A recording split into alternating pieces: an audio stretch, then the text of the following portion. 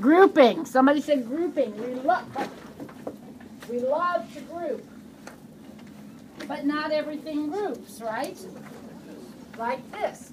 Letter C on page 18 does not group.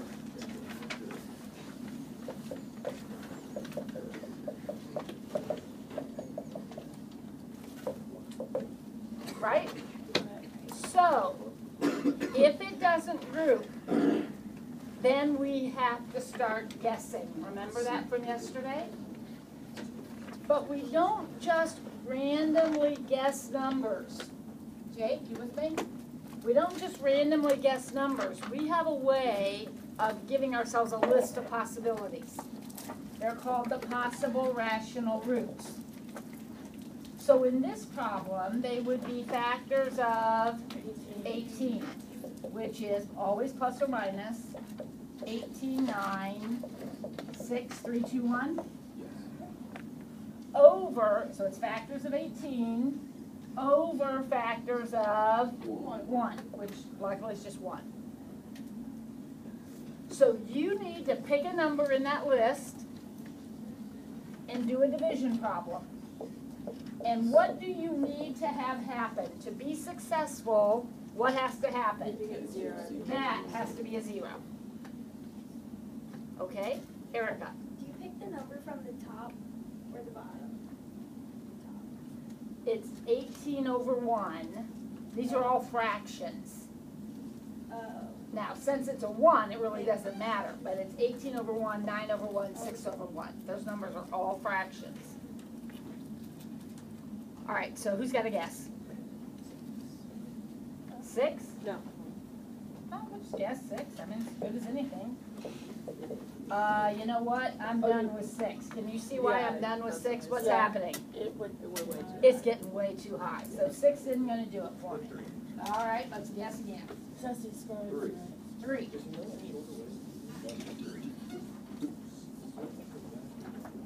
Let's try 3.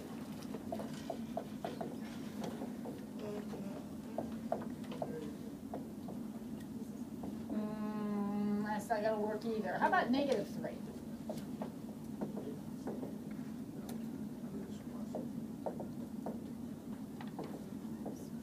Woo!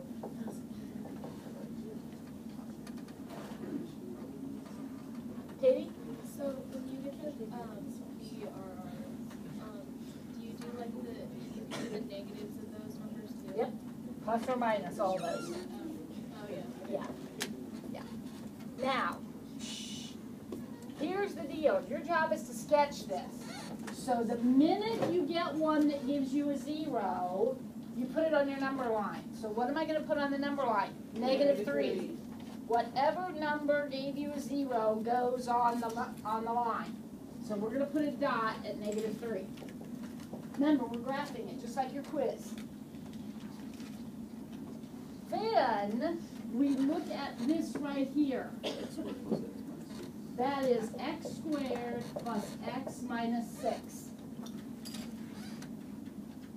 And what do we do with that? We factor it. And that's going to give us our other 2 dots. So that'll be x plus 3 minus 2. Is that right? Wait a second. Tell me, what's going on here? There's 2 negative 3s. What does that mean? It's a squared factor. It happens twice. So I'm going to bounce at this point and go through at this point. Pay attention. Negative 3, I already had plotted because I divided it in and it gave me 0. Then when I took the leftover part and I broke it down, I got negative 3 again. That means this factor happened twice because I got negative 3 2 times. And if it happened twice, that means it is a squared factor. If you get an answer twice, it means it's a squared factor. So the curve's going to bounce. why is it x squared? I'm so confused. I don't understand. Well, I mean, I'm not gonna back up and redo everything we did yesterday, but here's the deal. I guessed -3 and it worked. So I put it on my number line. It's there. Then I took the leftover part and I factored it. And it gave me -3 and +2. But I already had -3. That means I got it twice. So that means it's a squared factor, and you were here when we talked about what happens when you have squared factors. They bounce off. I got that answer twice, which means there were 2 factors that gave me that answer. Now, how many x's does this problem have? 3 is x cubed? So it's gonna start down, bounce here, and head up here. There we go.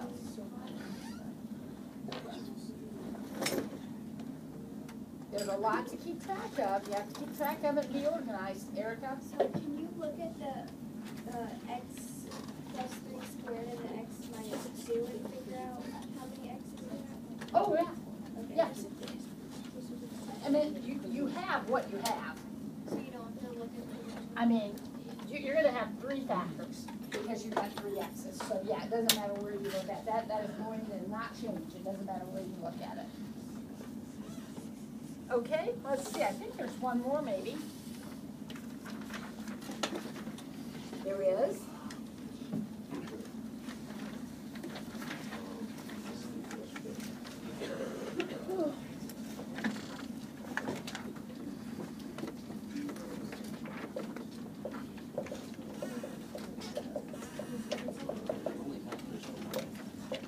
What? I heard somebody say something. The only factors actually are plus or minus 1 and 7. Because it's factors of 7, which is only 1 and 7, over factors of 1. What happens if it wasn't a 1? Then you would have whatever the factors of that number were. So if that were 2, you'd have a 2 and a 1 down here.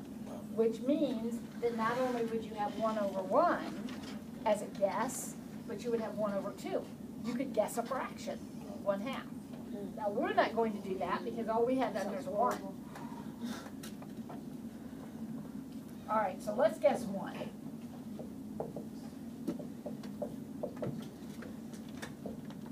I mean, it makes sense to guess 1 since that's a good number, easy number. Oh, boy.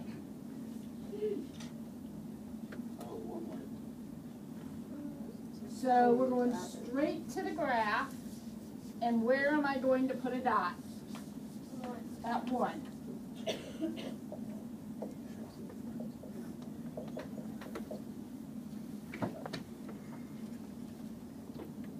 Everybody with me? Now what's the next step? Lindsay? I don't like to write it. I don't know. It's x squared plus x. So I take the leftover part right here, Yeah. and it's, like you said, it's x squared minus 8x plus 7. And what do I do with that? I factor it. I don't understand why it's 2 or x squared. Okay, because the original was x cubed and we divided. So it reduces by 1. Now, how does this factor? That's our next step. We factor this. How does that factor?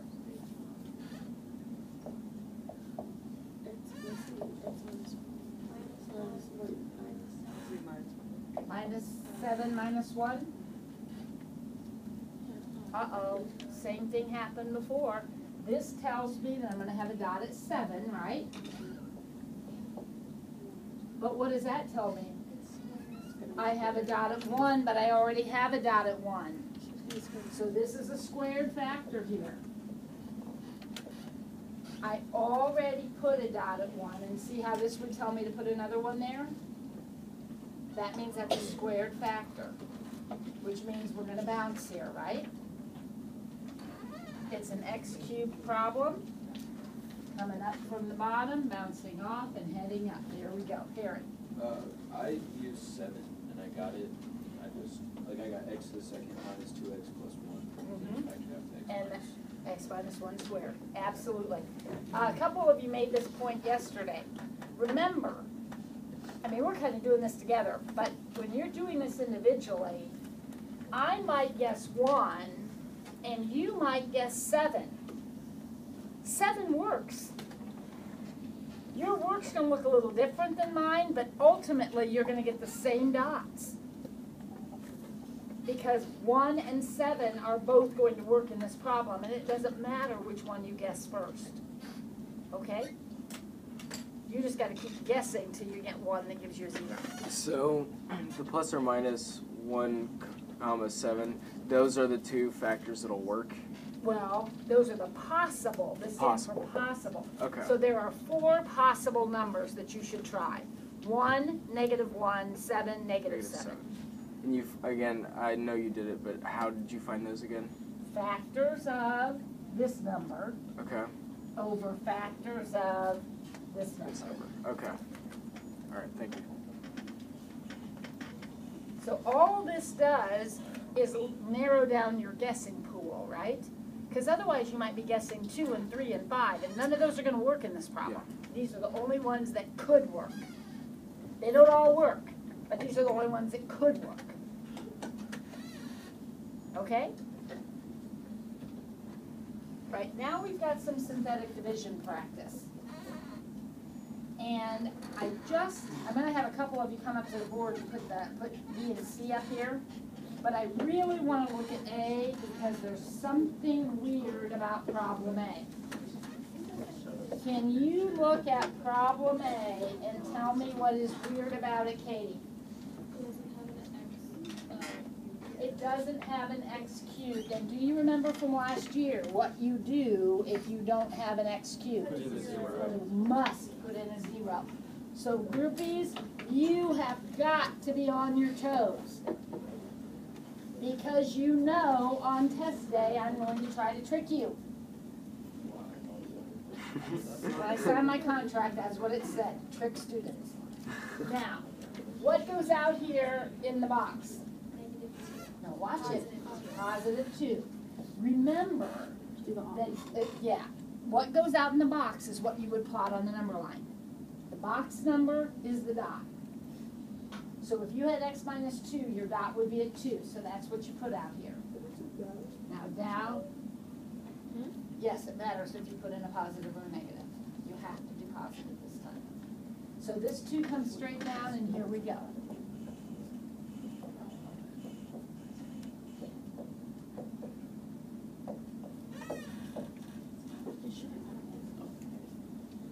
Double check my numbers. Oh, it has to go in the x cubed spot.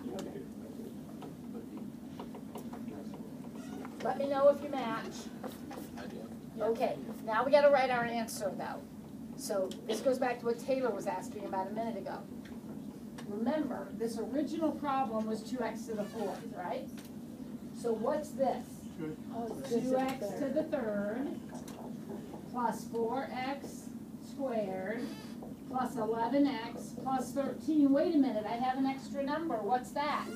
That's the remainder. So we say plus 27 over x minus 2. That's what we divided by, was x minus 2. Now, if you were guessing and graphing this, you would not use this number because that's not 0, right?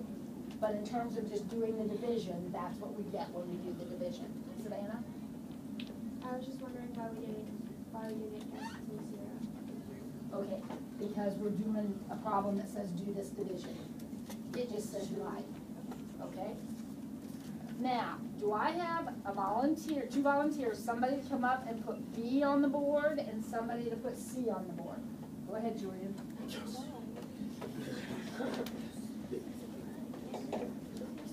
This marker. Erase all that. I'll erase this. Okay, kids, I need another volunteer to put C up here. Who will do that for me? Lindsay. Okay, Lindsay. Moses, did you have your hand up? Yeah. So did you want to come up? Yeah. No, you don't have to cross section. You want to come up and help someone? Okay. Come up and give them a hand. Everybody else is dividing.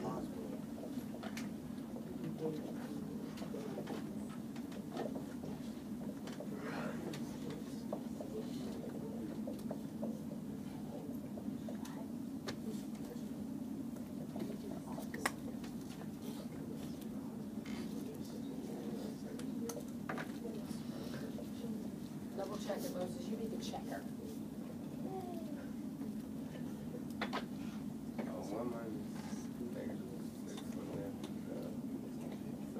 You're adding. Remember, you're adding. This is an addition problem. So you're adding those. Negative 8 and 2 makes. And you're adding. All right, check his.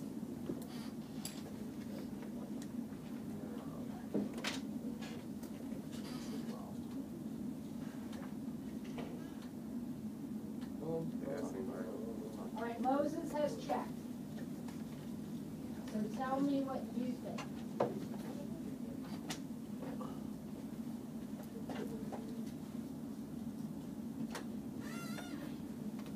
Brittany, what do you think? Good?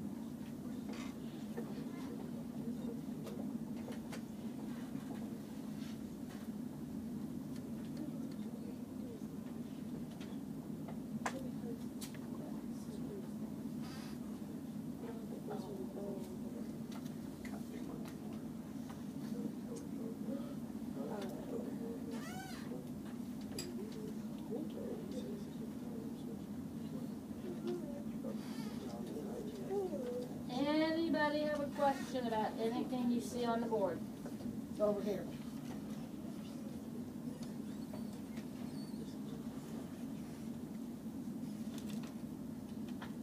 All right, this is on page 19. Oh wait, are you caught up?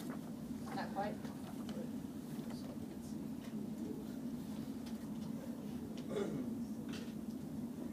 Those of you that are caught up, take a look on page 19 at problem A up there. See if you got a plan for that. See if you can figure that out, how we might do that problem. Don't say it yet, just think about it for a minute. How come the second problem goes straight to x squared instead of cubed? Because you're dropping down one. Because the original was that this was x cubed. The original was x cubed. So it goes by whatever the original was. Goes down one. This one was also x cubed, so it went down to x squared. So when you get the remainder, you don't go by what you put in the box, you go by the original. By what you divided by.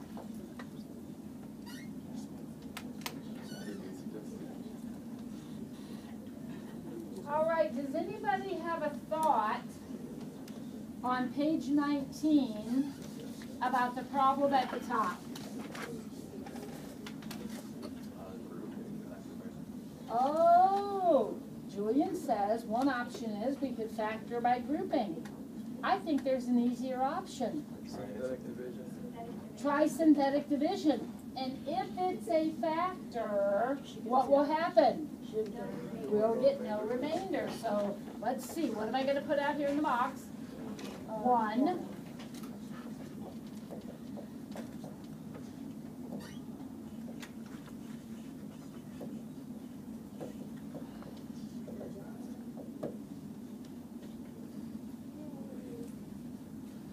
So how do you answer the question? Yes, it is a factor. Because when I did the division, I got a remainder of 0.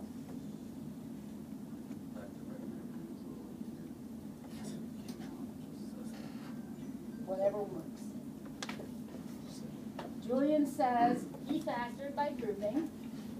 So his answer would be, yes, it is a factor, because when I factored by grouping, it came out as one of the factors. Well, look who's here. And Everything going okay? Yeah, I said north.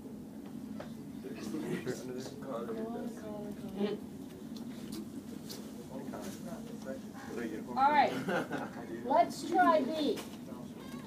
I don't think you're going to be factoring by grouping on B, but I want you to be careful, kids, about the division, okay? Look at the problem. What do you see? Doesn't have an x cubed. So when you do your division, be very, very careful. The only factor is 1. Oh. We'll talk about that too. Let's go ahead and do the division.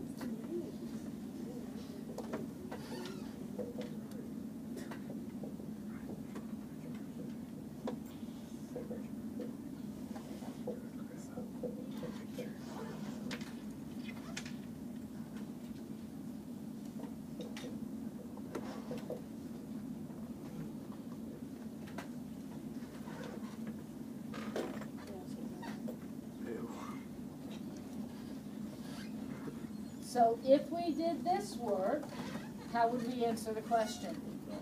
No.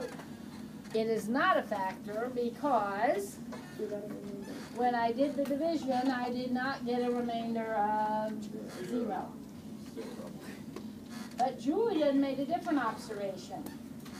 He said it can't possibly be a factor because the only PRRs in this problem are factors of 1. Is -2 even in that list of possibilities? So if you notice that, you could say it can't be a factor because -2 is not in my list of PRRs. Okay? Here's the key. These are yes/no questions. That's part of the answer. But the important part of the answer is why. Explain your answer. Okay? You can always do that with division, but Julian's given us a couple of other things that we could use as reasons too, if we wanted to. All right, we ready? Okay, we're almost done. Anybody know what time this period is? 20. Okay, let's do 7A. Let's do 7A. Given 1, 0 for the following, find the others. Now remember, zeros are x-intercepts. Zeros are dots on the number line. So they're telling me, I don't have to guess. They're telling me you've got this big problem and one of the dots is going to go here. Your job is to do what? Find the rest of the dots. Okay. Any thoughts on how we would do that? Anybody besides Julian? I love you, Julian, but let's see if somebody else can figure this out. Lauren? Would it be like how we did the others and how like after we put the number in, we would like just factor out ones after? What do you mean? Division. So we're going to do division. Yeah. We're going to divide out the 1. All this does is save me the trouble of guessing. I do it just like those problems. I just don't have to guess. They're telling me that works. So I'm going to divide it out.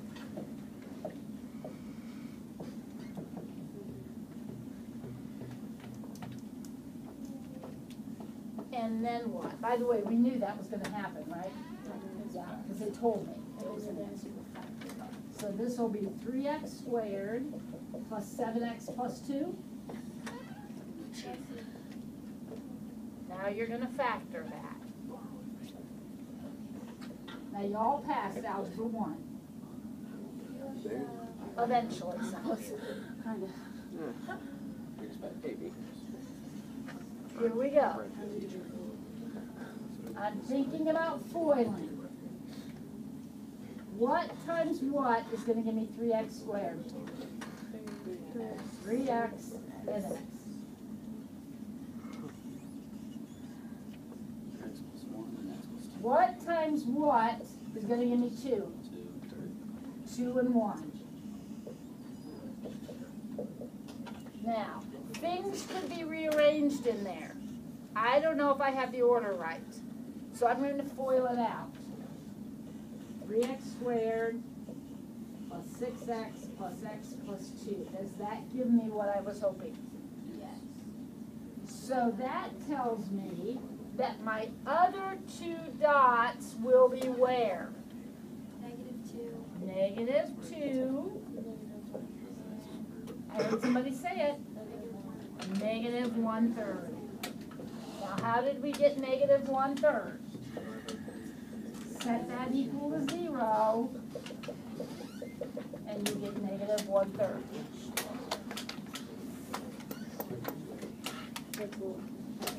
All right, well, we'll finish up tomorrow.